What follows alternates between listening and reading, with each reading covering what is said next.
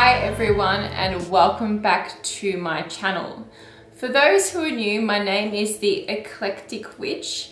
I post monthly videos about witchcraft, pick-a-pile tarot readings and monthly readings for the star signs as well.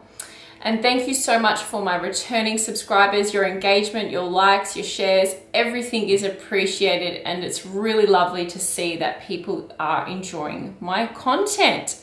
So thank you so much. So for today's video, I'm going to be talking about magic, the history of magic and what we perceive to be magic today and how magic works. So I'll be delving a little bit into a little bit of everything. So I think this is not going to just all fit in one video. This is such a large subject and it's like unraveling a ball of yarn that just keeps going and going and going. And realistically, we don't have all the answers because this is such a mysterious area when we talk about magic. So first of all, I want to talk about the word magic. So we have magic with a C or magic with the CK. So that is thanks to Aleister Crowley. So he was an occultist, he was a mountaineer, he was an author, a poet. He was a very influential person in history when it comes to the occult and witchcraft as well. So he was a ceremonial magician as well. So he wanted to separate his stage magic from the magic he practiced out off stage. So supernatural, witchcraft, all that sort of stuff. So he wanted to do that, so he added a K on the end. And I think there's various reasons that he wanted to make it a 6-letter word as well. So that's also another reason he did that. But so really his influence over witchcraft and history is quite large, and he's not the only one. There was so many other influential people as well, but he stood out because he was quite different. He was quite shocking with some of his practices. I don't endorse anything that is dark at all, just want to put that out there, but he is a fundamental important person in history, so I will touch on him a little bit throughout this video. And without him, like, there's a big hole in history. Like if we were to just say, oh, pretend he didn't exist, witchcraft and history, it leaves quite a big hole. So it's important to mention him and his influence.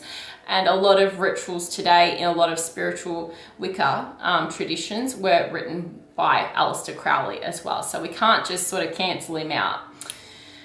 Okay, so getting that out of the way, I will talk about magic and energy to start off with.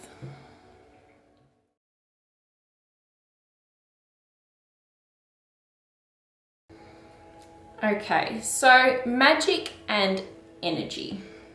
So when I think about energy, what do we think about with energy?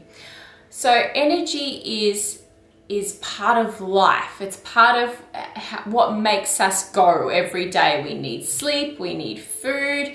Like plants, they're living things, they hold energy. Animals hold energy.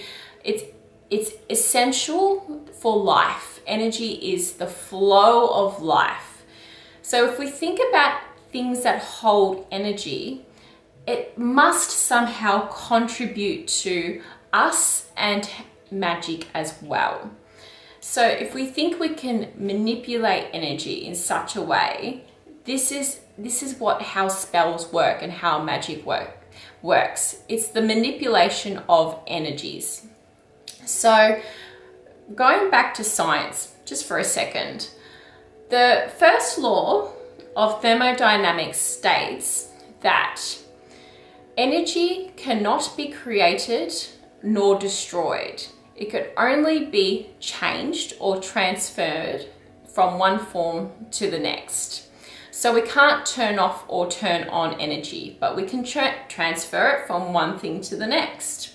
So if we switch on a light on and off, we're not turning on or off energy, we are sending it from one place to the next. So this really comes back to magic and how energy works with magic. So how you perceive energy. So you'll see lots of studies about energy bodies, that we have several bodies and that there's several planes of existence as well. You'll think about mental energy, like for example, mental energy. When we're communicating or talking or we're reading something, that's our mental energy at work. Emotional energy, are we feeling happy, sad, angry? That's our emotional energy. Physically, are we hurt? Are we sore? Are we tired? Do we need sleep? Physical energy. So this is just gets your mind thinking about energy and how it all sort of relates, because it really does. And when we're putting our energy out into the world, there's a way to do it so we can attract what we want in our life. And this comes back to spell work. So spell work is the manipulation of energies. So Aleister Crowley states, where does he state it?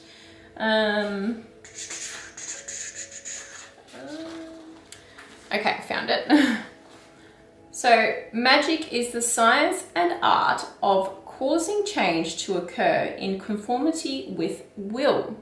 So he talks about will, conscious will and true will a lot in his work, in his books and things. So conscious will is what we do every day. It's like, you know, we're not really thinking through what we're doing. We're just sort of going with the flow and what is expected of us, as opposed to true will, which is working from the heart. So he really believed that working with magic was able to work more in line with your true will and be able to manifest the life that you really, really want. So going back to energy and how this all relates to energy. So if we are able to use our intentions and use our will, work from our hearts, and do this in such a way to attract what we want most in our lives, this is in line with magic and how we can really tap into what is in the depths of our souls. Then that's what I really, really, truly believe. So that's the start of, I suppose, talking about energy and how it relates to magic.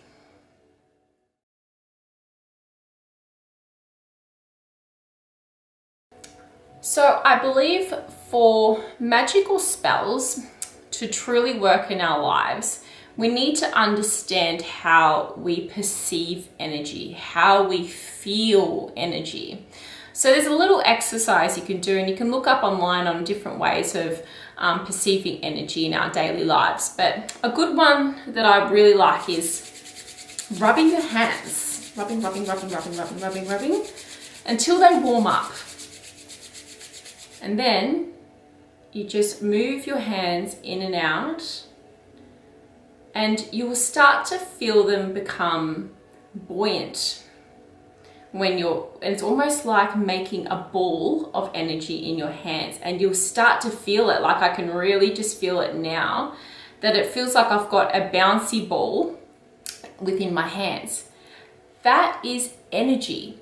So that's the start of feeling energy in our atmosphere. So another way you can do it is to get really in touch with yourself is if you walk into a room full of people, there might have been times when you go, I don't like the feeling of this place.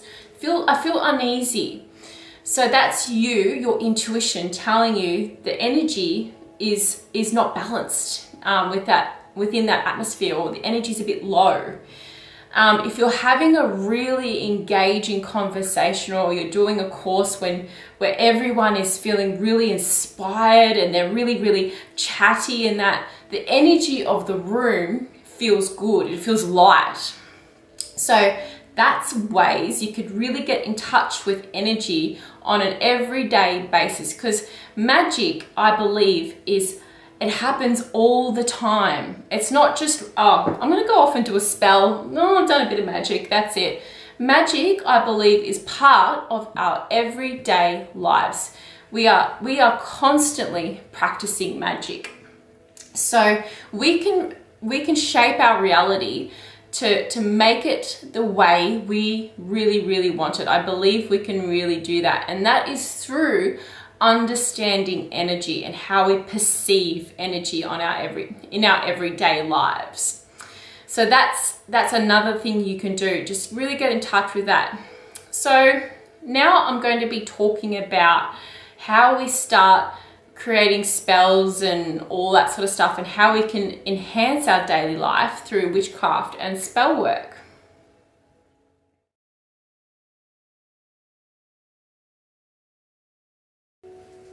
Okay, so energy and spell work. So you probably would have heard that a lot of good spells come back to intention. So this comes in line with doing good or doing not good as well. So I want to touch a little bit on black magic as opposed to white magic as well. So anything that is causing harm to something else is considered to be black magic, or wishing harm on somebody else as well, or another living thing. So in Wicca, you will see that there's the threefold law or belief that anything you put out there comes back to you times 3. So you will see a lot of Wiccans that will not practice in anything that is dark or anything like that, because it will come back to bite them on the bum later on, basically. So anything you put out there, so if you're putting out only good into the world, it's only going to come back to you, and I come back to you times 3. And I really do believe that it's only going to come back to you in more positive form. And I've seen it in a lot of my work in the past. When I've really projected something really good out there, something brilliant comes back in return. But it does come back to intention. Intention is the start of it all. So if we have good intentions and we have intentions to help somebody else, you're going to see that times 3. And I really do believe that. So every day, I'll give you some small examples. Every day we are creating spells. And you're probably, some of you are going, what? Our thoughts, what we say, are spells constantly. What we attract with our words, our energy we put out, are spells every day. So saying words when we're actually doing a spell is just we're just adding some items to it. That's all. And we're projecting more energy and intention to it. That's the only difference that I really believe. So if we're getting up every day and we're saying, I hate my life, I hate my job, I hate my relationship, that's spells. So you're putting out there, I don't like this, I don't like that, and then victim mode. Why does this happen to me? Why do bad things happen to me all the time? Bad things constantly happen to me all the time. So that is constantly being put out into the universe. So the universe doesn't respond in a way of, oh, I need to help you. It's just reflecting back what you're putting out there. That's when it comes back to intentions, and our intentions are putting out negative vibes or negative things out there. But if we're putting out there different words like, I'm really improving on my life, like I'm really doing this, I'm really seeing the result in that, I'm seeing the results of my hard work, I'm seeing the positive, I'm seeing this, and if simple words to change that will make things grow in your life. So when it comes to spells, we think about what holds energy. So this is your energy you're putting out. But when it comes to spells, you're only adding to that energy. So, for example, I've got my little cauldron here. My little cauldron. So, putting some charcoal incense into this. Okay, I'm going to use my tongs and be safe, because that's important, of course. Not that I always practice safe flame work. Now, where is my... So, take 2 on that. So, for my spell work, if I want to add a different element of energy into it, I will burn some incense. So burning incense is a really good way of changing the energy in your atmosphere. So the ancients used a lot of myrrh and frankincense in their rituals. So myrrh and frankincense are really good for calling in spirits and deities, and as soon as you burn incense, you will notice the energy change in your space. I guarantee it. You will, the smell, the sense of that already changes your perception, and you're getting into a witchy vibe. I like to say I put my witch's hat on when I'm doing spell work. So that's one thing that I'll do for a spell. So holding the energy from the cauldron. So I've introduced an energy into my atmosphere and I'm manipulating the change. So remember that we're not creating energy here, we are changing the energy here. So if someone is throwing a whole lot of negative energy towards me, I just think, no, I can take that with me, or I can reflect it back to them. So you are constantly choosing whether you're accepting certain energies into your life, or you're just wanting to reflect the ones that is no good for you. So that's a constant difficult thing that, look, I'll agree that it's really, really hard to do, especially when people really want to throw bad intentions at you, and it really hurts you as well. But you have to think, okay, why is this bothering me? Maybe what healing do I need here? And sometimes that's more about you than it is about the other person. So just throwing that one out there. Okay, so herbs in spell work hold an energy. So this is rosemary that I grow in my garden. So rosemary is a really good herb for all-round purposes. So great for cleansing, also great for attracting love. It's a great herb for spell work because it works with a few different, it's got a few different properties that it really, really helps enhance spells. So natural elements are really good for spell work because they hold a specific energy. And what I like to do first is I like to ask permission from the fairies before I take anything from the garden, because I'm taking something from the environment for my benefit and I'm asking for permission. So there we go. So that natural elements is really good for spell work. Candles, lighting a candle. This really helps with our intuition, and the natural element of the flame is really good for burning as well. Different colored candles are really good for specific spells as well.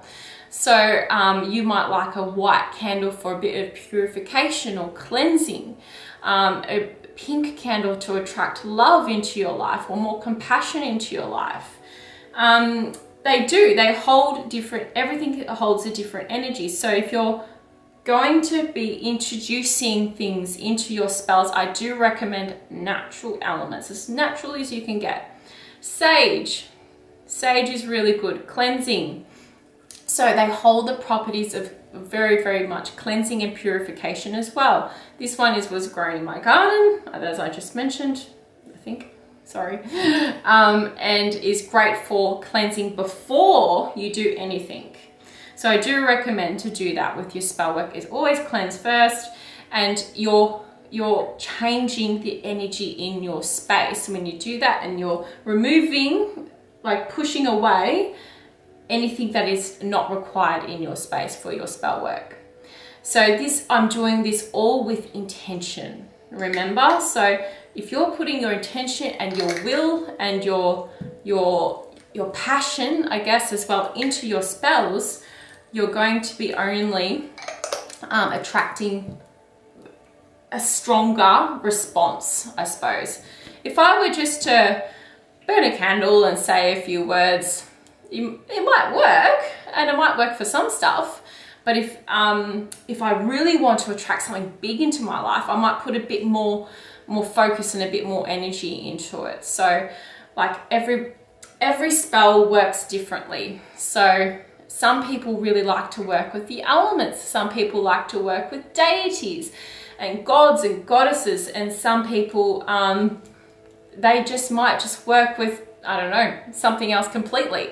So it's really, it comes down to you at the end of the day, but you'll know if something works or if something doesn't, because you will feel after you do your spell, do I feel different? Do I feel a bit lighter? Or do I feel like it worked? You just know intuitively if something has worked or it hasn't worked.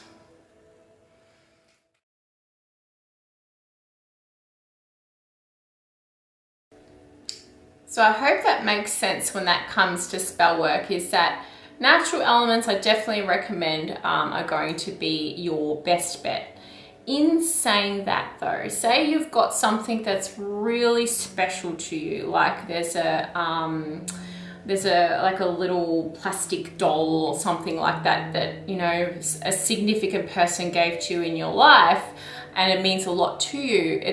That's not to say you can't put that in or incorporate that into your spell work, because really it comes down to psychology a little bit as well when we are getting into the witchy mindset for spells. So I do recommend that if you're going to do a spell, if you're going to do a magical working, that you just really intuitively think about the items you are placing in your spells. So putting things in certain directions, like you're really calling on different energies from different directions, like north, south, east, west. Having a think about the elements that are associated with it. This is all only going to help you and strengthen your spell work. And it helps you because really nowadays, magic, like a lot of people practice magic or they're interested in Reiki. Like I did Reiki to a master level. So energy, I love working with energy and I loved learning about energy because Reiki comes down to manipulating energies in our bodies and healing ourselves and our wounds. And magic falls in line with that. It all sort of interconnects when you think about study and research of magic and history, that everything somehow interconnects. The chakras, like that's huge when it comes to spell work as well, like working with our chakras, because essentially what it comes down to is why do we do magic? Why do we do it? Why in history did people do magic? So we look back at the oldest form of, well, arguably the most oldest form of magic, which is shamanism. So that is a practice of altered states of consciousness in order to talk to deities in other spiritual realms. And through this, or deities or spirits or whatever they were talking to, they would either learn how to heal others, they would learn important messages while they were in their trance-like states, they would bring back messages that were important, like finding lost objects, for example, as well. So shamanism, you know, was huge on healing, like absolutely huge on healing. And that is why they practiced it all those years ago, because they either wanted to improve their lives or they wanted to help heal themselves or others. And why do we do magic today? It hasn't really changed that much. We want to improve our life somehow, we want to help others generally, or we want to be rid of something in our lives as well. So that dates back to history as well, being rid of something. When I say being rid of something, you can't destroy energy. So if you really get that concept into your mind that we're all made up of energy and we're all interconnected, we cannot destroy somebody from our lives through magic. We can't destroy them. We can't be rid of them by like absolutely destroying that energy that person is, you know, giving to us. We can push it back though. We can manipulate it so that we're making less room for that energy in our lives. So that's what I think comes fundamentally down to magic, and why we practice it is because we want to attract better lives for ourselves. We want to help heal ourselves and basically improve ourselves. So it really comes down to psychology, how we practice magic in our daily lives, and we are constantly, remember, we're constantly putting it out there into the universe, into the world, with our thoughts, our emotions, our feelings, and really we are creating the lives that we are seeing for ourselves. And I truly believe that on a daily basis, and I truly believe we can help heal ourselves as well. So thank you so much for listening to this video today. I hope this has helped you guys, and I hope it was interesting as well. I'd love to hear your thoughts in the comments, by the way, and what you think about what I spoke about today. So thank you so much.